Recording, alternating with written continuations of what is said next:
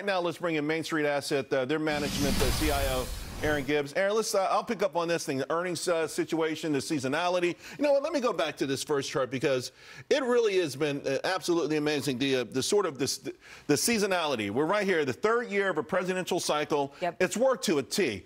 Can it keep going? No, absolutely. I think we could still have another couple weeks just when we're looking at fears, just like you showed.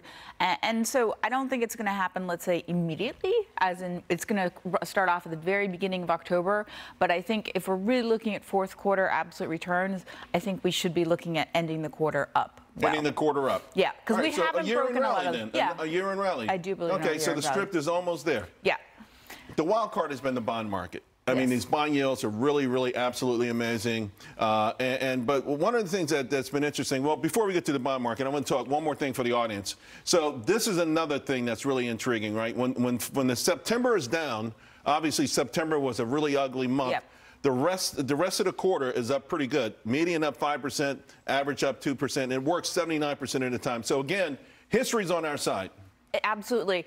I think the two factors that we have to worry about, for me, the two biggest concerns are, one, the Fed gets more hawkish, and we think that, rates are going to go even higher, and that, as we know, adjusts everybody's thinking.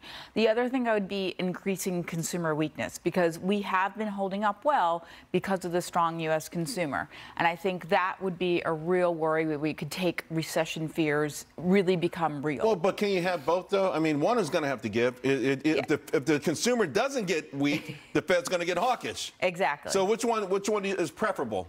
I would say at this point probably the consumer, just because we don't want the Fed to raise those rates and reset valuations all over again. All right, let's talk about the bond market. So this drawdown, this is the longest, sharpest drawdown in bond market history. 38 months. Yep. Bonds peaked in August of 2020, down 17%. If we'd have gone back into, let's say, July 2020, and you said this is what the next 3 years are going to look like, I could have asked 1 million people on Wall Street. They all say, hell no, you're out of your mind. Over 3 years of a bond bear market? Yeah. I mean, it's no one saw this coming. So then what does it mean? I mean, is it an anomaly? Is this a new paradigm? I mean, is this the beginning of a 40-year bear market, or it's just unique because of the unique circumstances we've had? I think it's very unique in that inflation has been so much stickier than we've ever seen before, and this is why we're over 3 years into this bond bear market. And I think, everybody has to be prepared that this could easily go another 9 months. Wow. So what do you do then? How are you jiggering your portfolio? So I know that's a technical Wall Street term, jiggering. You start getting fancy with duration. So whether you're talking, that means,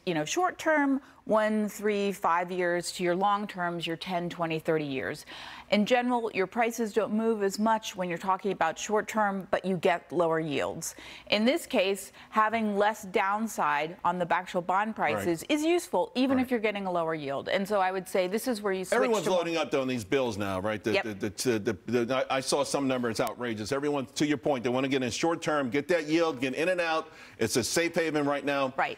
Speaking of things changing, the 60-40 portfolio from 1975 to 2000 was unstoppable, absolutely unstoppable. Yep. I'm sorry, it was unstoppable from 2000 to recently, but this is the last time it didn't work.